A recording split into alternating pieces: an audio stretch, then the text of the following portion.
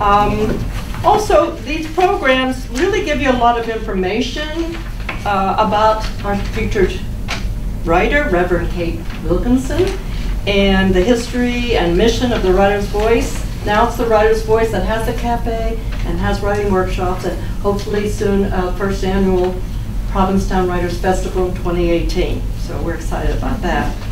But, and it tells about upcoming Writer's Voice. By the way, the Writer's Voice Cafe is a part of the book festival. They asked us to be a part of it.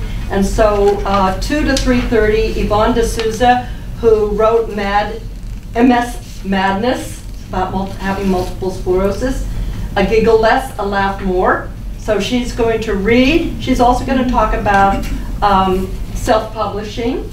And she's going to talk about, and also a Q&A. So you're welcome to come. It's 2 to 3:30, and we will have snacks again. So that's good. All right. Okay.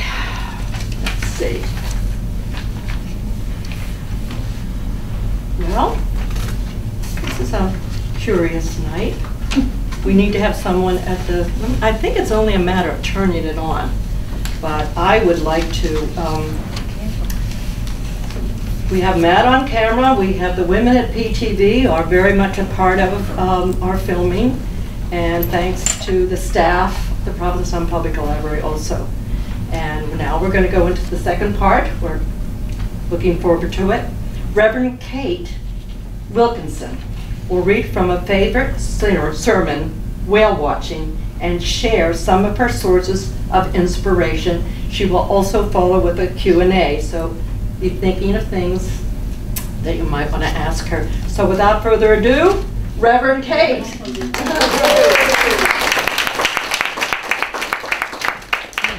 I'm going to turn this on. Oh. Guess what? We've been recording all along. No problem. Good evening. Hi. Hi. Thanks so much for coming out.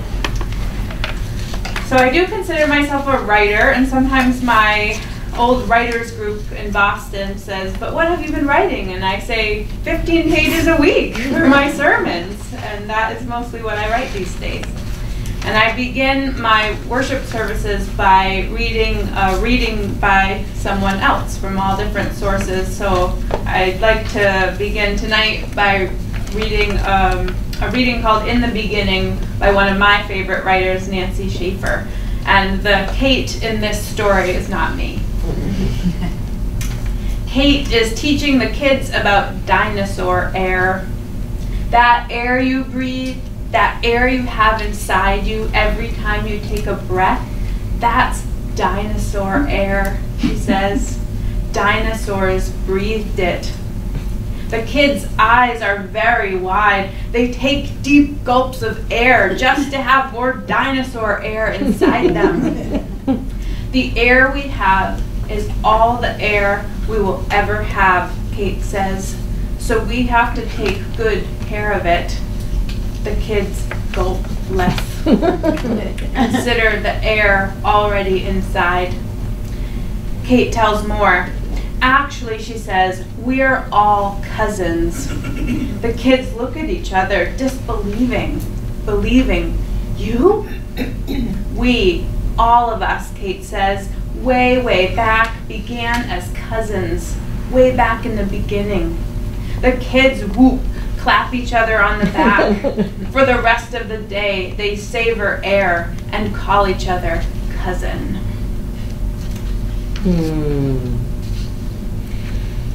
So before I moved to Provincetown, when I lived on the North Shore, I was a member of the Universalist Church in Essex, Massachusetts. And it's a wonderful little church, very similar in spirit to the UU Meeting House here in town. One of the couples in Essex owned a whale watch company. And so at the church auction one year, I bid on and won tickets for a whale watch off of Cape Ann. Now, I had never actually been on a whale watch before, so I was very excited.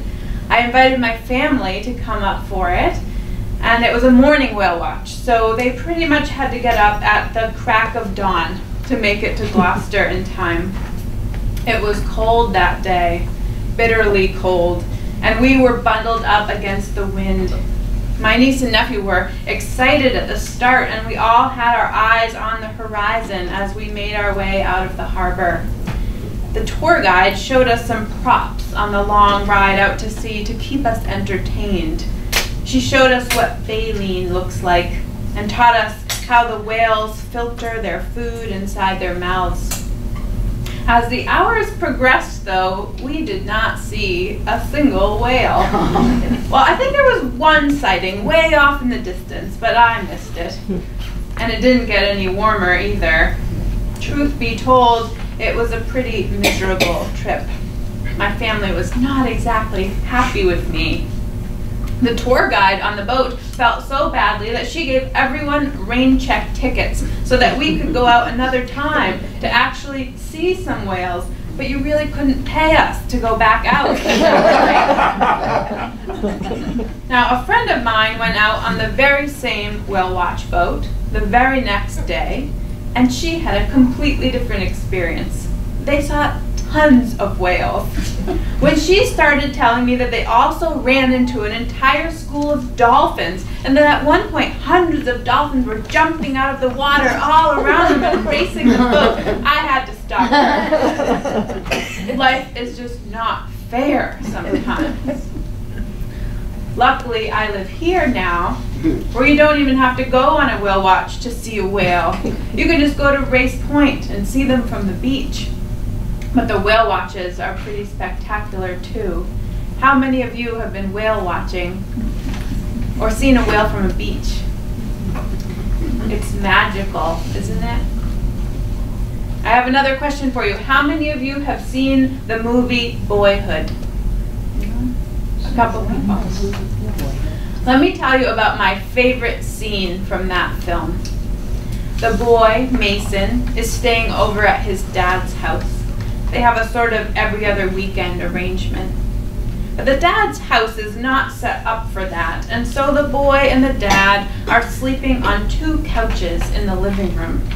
It's nighttime and Mason is lying on the couch in the dark, trying to fall asleep. The dad is lying on the other couch reading a book. Mason, who's probably about 8 years old at this point, says, "Dad, there's no, real magic in the world, right?" "What do you mean?" the dad asks. "You know, like elves and stuff. People just made that up." "Well," says the dad, played by Ethan Hawke, "I don't know. I mean, what makes you think that elves are any more magical than something like a whale? You know, I mean, what if I told you a story about how underneath the ocean there was this giant sea mammal that used sonar and sang songs, and it was so big that its heart was the size of a car, and you could crawl through the arteries? I mean, you'd think that's pretty magical, right?" "Yeah," says Mason after a minute, "but right this second, there's no elves in the world, right?" "No," says the dad, although you can tell he doesn't want to. "Technically, no elves." So we live in a world with technically no elves, but nevertheless a world filled with miraculous creatures, miraculous things that happen every day.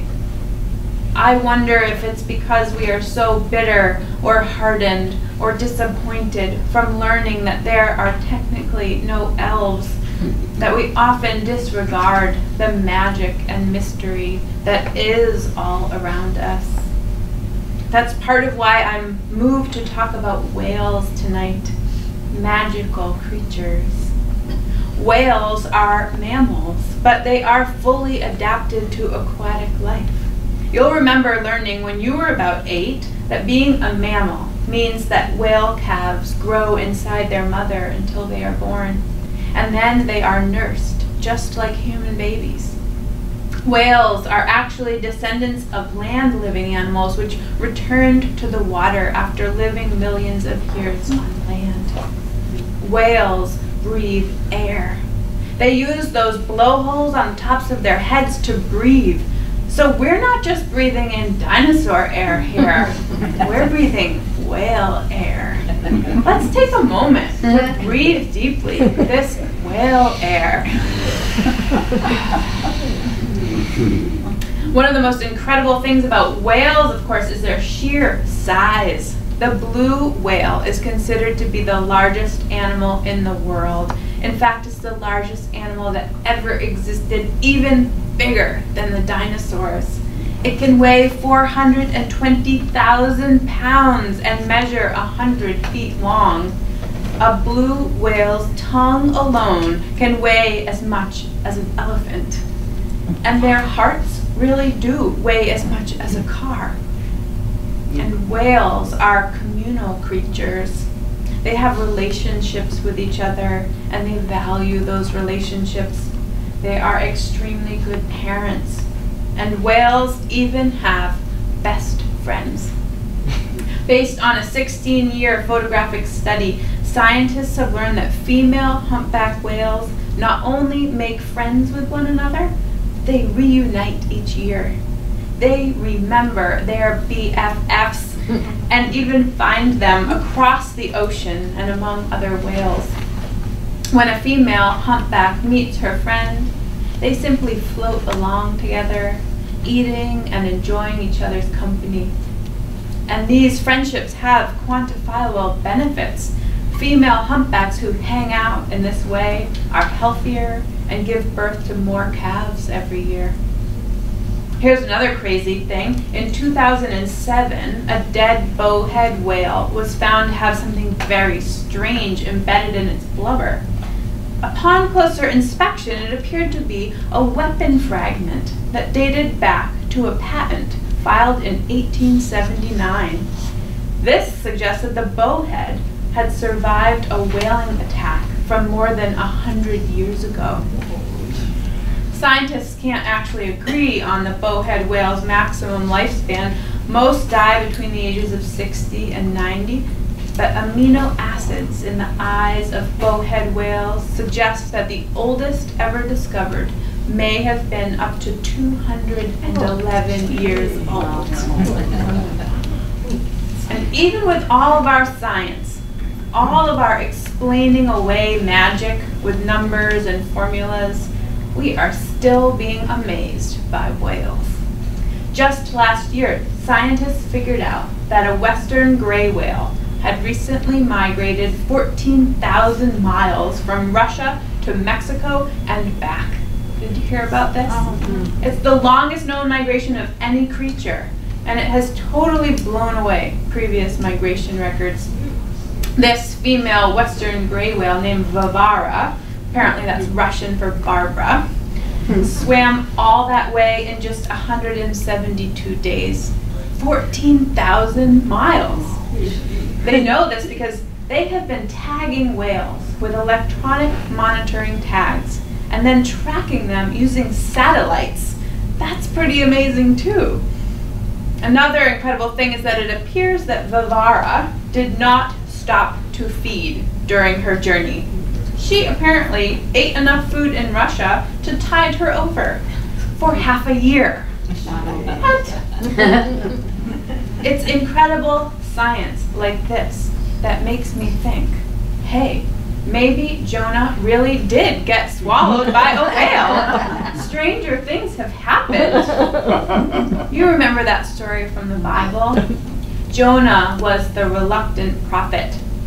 He's the one that said no to God when God called upon him, who ran away when God told him to preach to Nineveh. He fled to Joppa, where he found a ship going to sea. But the Lord hurled a great wind upon the sea, and there was a mighty tempest on the sea, so that the ship threatened to break up. Then the mariners were afraid, and each cried out to his God. And they hurled the cargo that was in the ship into the sea to lighten it for them. But Jonah had gone down into the inner part of the ship and had lain down and was fast asleep.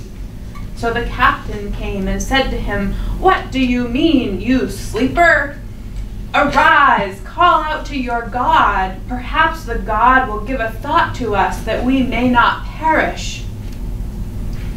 When Jonah fessed up that he could not pray to his God to stop the storm, that he was actually running from God, and that God had probably caused the storm to send him a message, the men didn't know what to do. Jonah told them to throw him into the sea so that the storm would cease, and they reluctantly did so. Some biblical scholars believe Jonah was trying to kill himself, but God had other plans and sent a great fish, a whale, to swallow Jonah and save him from the sea. Jonah stays 3 days and nights in the belly of the whale before being delivered to dry land.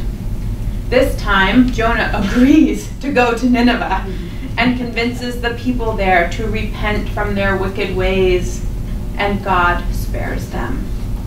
A whale of a tale from the Bible. And what about that other famous whale story? It starts, "Call me Ishmael." Ishmael and Queequeg board the Pequod, a whaling vessel from Nantucket, and go to sea with the mysterious Captain Ahab. The crew sets out on Christmas Day. When they finally see Ahab, they realize that he is balancing on a false leg made from a sperm whale's jaw. He announces his intention to pursue and kill Moby Dick, the legendary great white whale who took his leg. He sees the whale as the embodiment of evil. They travel around Africa and into the Indian Ocean, hunting whales and processing them for oil, always asking each passing ship for information about the great white whale. On one ship, a crazed prophet predicts doom for anyone who threatens Moby Dick. A series of misadventures ensues. Finally, Ahab sights Moby Dick, and days of chase and destruction follow. On the third day, Moby Dick rams the Pequod and sinks it. Ahab is caught in a harpoon line and meets his death. The rest of the men are caught in the vortex created by the sinking ship and pulled under to their deaths. Only Ishmael, who was thrown from the boat at the beginning of the chase, is far enough away to escape the whirlpool, and he alone survives. Such stories. These symbolic whale narratives have captured the imagination of our culture and become iconic. Here's one more, a real whale tale. You might recognize it from a YouTube video that has gone viral the last several years. Michael Fishback, who's actually married to a friend of my family, spends 2 months on the Sea of Cortez every winter to photograph blue, finback, and humpback whales, and to track them and observe their behavior in the wild. On Valentine's Day 2011, Michael and his family and a few friends were out on a small boat in the Sea of Cortez when they came upon a young humpback whale which appeared to be dead. They floated nearby for several minutes but didn't see any signs of life until the whale suddenly rose in the water and exhaled. They could tell something was wrong. Michael eased into the water with his snorkel gear to assess the situation. Swimming right up to the whale, he discovered that it was trapped in fishing netting. He tried to connect with the whale and communicate that he was not a threat. There were no words we could share, Michael remembers, but I wanted to let the whale know that we were there to help. The sight of this large and beautiful creature trapped and so close to death was almost overwhelming. And Michael freely admits that he was more than a little scared, knowing that the whale could easily kill him with one panicked movement. The situation was bleak.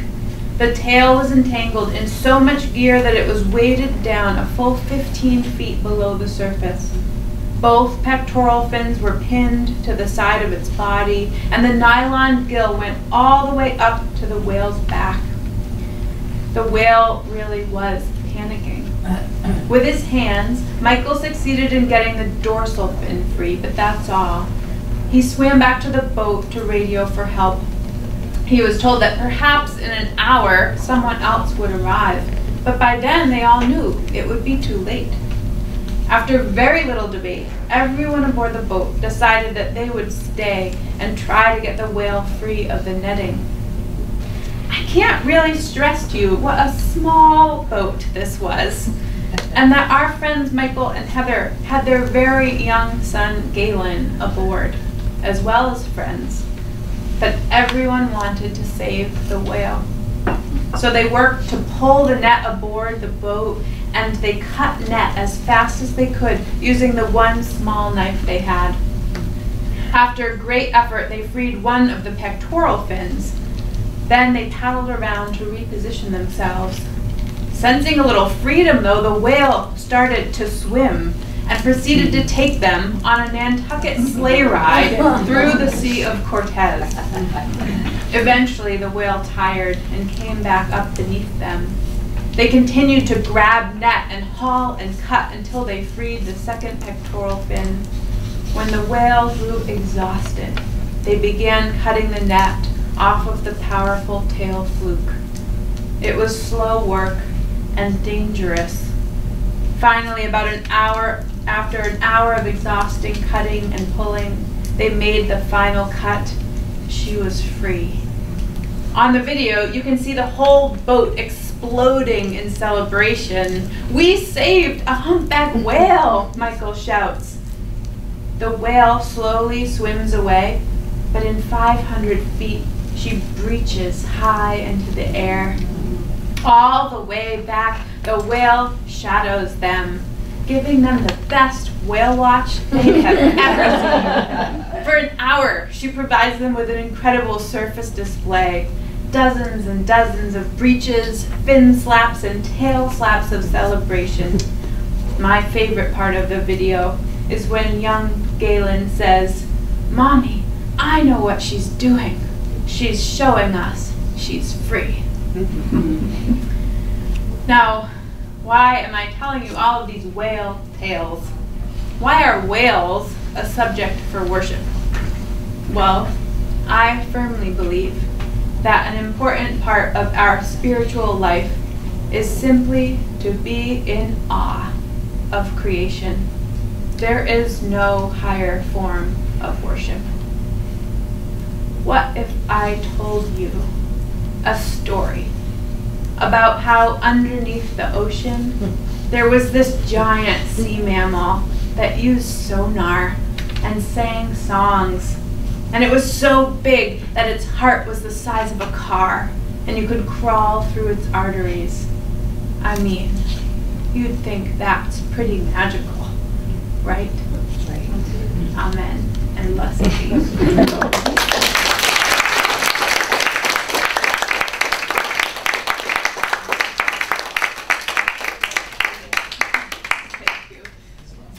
So I chose that sermon to share with you this evening, not because it's one of my best pieces of writing, but because I wanted to talk for just a minute about my sources of inspiration when I write sermons. And that sermon is a great example of how, as a Unitarian Universalist minister, I'm able to draw on such a diverse number of sources for spiritual wisdom.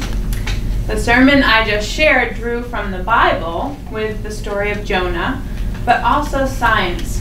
I had so much fun researching whales when I wrote that. In my religious tradition, science and the natural world are just as worthy of quotation as ancient spiritual writings from all of the world's religious traditions. And I also drew upon literature and pop culture when I quoted from Moby Dick and the film Boyhood. And from YouTube, a great source of inspiration. And this time I just happen to know the people in the video. Nothing is left out when I consider what my spiritual and writing sources of inspiration can be. I keep a little notebook on me at all times, so if there is a story I hear on the radio or something I see that strikes me as beautiful, or if I'm stopped in my tracks by a quote, I can write it down for use in future sermons. In fact, the other day when my niece Callie was sharing a story with my nephew John, he warned her, "Don't tell Aunt Kate, she'll put it in a sermon." My family and friends are often fodder for my writing, and my own personal life also shows up quite a bit. In his famous divinity school address, Ralph Waldo Emerson said, "The true preacher can be known by this, that he deals out to people his life passed through the fire of thought." So that is what I try to do, pass life through the fire of thought and share it with others. I never preach a sermon that I don't need to hear myself, and I do my best never to shame anyone or scold anyone. Although I am preaching, I try not to make my writing too preachy. In divinity school, my preaching professor gave us this instruction, which I have always followed. When you are through writing your sermon, do a word search for the word you and replace it every time with we. I guess an exception to that would be the phrase thank you. And so I thank you for coming out tonight and listening to my whale tales.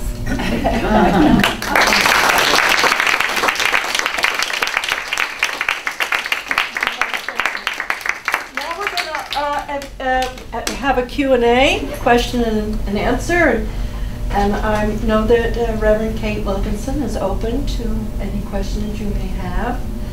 I would start with, obviously as a child, writing was very important to you. You galvanized the community, the neighborhood, and you wrote poems and plays, and you wrote in your diary. And then you went on to major in English and then work in a publishing company, as this is always in your program. And then you had a change. You had a change in your direction. Would you if you don't mind, talk about how you went from working in a publishing company to embracing divinity school, and then I think it's all connected, but maybe you could tell us your journey. Sure. I always wanted to be a writer. I spent a lot of time writing as a little girl, and I was a very shy little girl, but once you were my friend, I was going to make you be in one of my plays. I could be very bossy, and I had a great deal of fun with that growing up. And I always wanted to be a writer for my work as my job. And so out of college, I started working at a publishing company in Boston. But very few people at a publishing company have a creative job. The other 90% are sort of paper pushing. At least that was my experience. And so I was frustrated by not having a lot of creative license in that job. So I was looking for what to do next, since publishing wasn't really the dream I thought it would be. And so I was thinking of my other interests in life other than writing, and I really was committed to social justice, and I loved listening to people. Both my parents were therapists. I liked creating spiritual spaces, and I still liked writing, and all of those come together in ministry. And I was attending a church at the time, and the minister, who I didn't know very well at all, came up to me and put her arm around me and said, "When are you going to come and talk to me about becoming a minister?" And I just thought she had like seen into my soul somehow. And so she convinced me to go to divinity school earlier than later, and so that was what I chose. And it's true, all of those things I was passionate about are part of my week, every week here. So appreciative of that. Thank you. Does anyone else have a question or a comment? Or I'd like to add to your vocabulary of whales. Have you ever heard the expression blowing bubbles? If you look it up, it refers to the way whales communicate as a group. And when they're out swimming, they swim in a circle. And in that circle, they blow bubbles. And the bubbles create a net. And the net captures the small fish that they eat. That's great. And during Art Week, a lot of us paint all kinds of pictures about whales. And I have several paintings called Blowing Bubbles. Oh, that's great. That's great. Whales never cease to amaze me. Always learning something new. That's great. Tar? Yeah, I just have a question, not so much about writing. I'm curious if that's okay. It's like a Kate personal question. Like your family, what's your ancestry in terms of religion, in terms of? Well, I grew up Unitarian Universalist from about the age of 8, and my family before that was Episcopal, and my mother is a singer, and she actually just got a job at the Unitarian Universalist Church in my hometown as a paid soloist in the choir. So you really can preach to the choir and make a difference, because my mom became UU and started bringing me to church.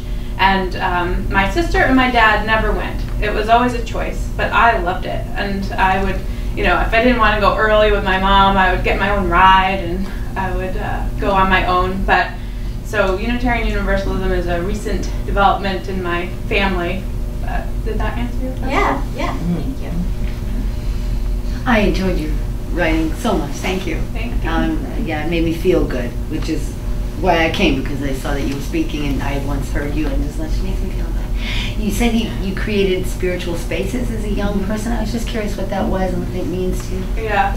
Well, it's really funny to think about now, because I realized that I was taking in things about all the world religions from a very young age, and sort of with a very surface level understanding of it, trying to incorporate it into my spiritual life. I think children are extremely spiritual people, and we don't always give them the outlet for that. Mm-hmm. So I remember when I was little, in my room, I had a little chest that my grandfather had made for me, and it had a heart on it, and it just meant a lot for me. And I created my own little altar there, and I don't think my parents knew, light candles, and I would arrange stones and crystals and things that seemed special to me. And I had seen my friend's mom, who was Buddhist, use prayer beads for praying, and I had seen her put them sort of on her fingers. So I had these 2 crystal keychains that I would put on my fingers, and I didn't know about prayers, but I had this birthday card that had a poem on it, and I would read that. And it was my little chant mantra prayer, and I would just spend a little time on my own in my room arranging things and doing the prayer and lighting the candles, and it just made me feel really peaceful and centered. And I think that kids and adults crave that, but we don't always tell kids how they can create it for themselves, and so I was just seeking that out in all the ways that a little girl knew how to. But when I was older, that was came in different forms. Like I formed a young adult group at my church, and we would do circle worship, which was different than your Sunday morning worship where everyone faced the minister. It was all done in a circle. There was a lot of personal sharing and a lot of music, and it was more interactive. And then they had to perform in your place? Yeah. I stayed bossy. I still like to say, like, come on guys, let's do this. And luckily my congregation is so willing to go along with these crazy ideas. The other day, I preached about rage and about Augustitis, about the town just being tense and on each other's last nerves at the end of the tourist season. And then I invited them to go out onto our lawn after the service under a tent and offer singing blessings to people walking by. And so we did that for an hour, and anyone who would come and sit, we sang to, and the sound stays under the tent and sort of bathes the person in the middle in song, and it was really cool. It was great, and I think we had about 20 singers, and I don't know how many people stopped, but that was really fun. So I appreciate a congregation that will go along with these crazy ideas. Anyone else? Crazy and creative, hopefully. Yes? Hi, I enjoyed your story so much. I'm wondering if the impact of being in Provincetown near the sea has any impact on your spiritual journey here and stuff like that. Definitely. I think that standing by the ocean is the most healing place for me.